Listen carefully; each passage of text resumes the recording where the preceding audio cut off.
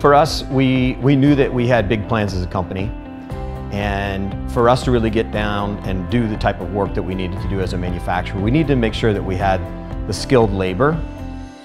I don't think people really appreciate what craftsmanship is until they see somebody take a hand tool and finish off a weld and polish it just fine. And if you don't have that workforce like that, you really can't get it done. So our first thing was making sure that the skilled labor would be there.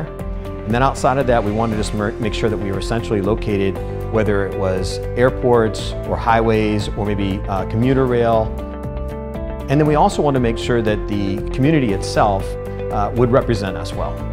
That the grounds outside the building were kept well, streets were clean, things were safe. It'd be a good place to come and be, because we have a lot of visitors here. We do a lot of trainings, we have a lot of consumers that come through here, we have a lot of design consultants that come through here, and we need this to be a place that they want to come to and they feel comfortable with.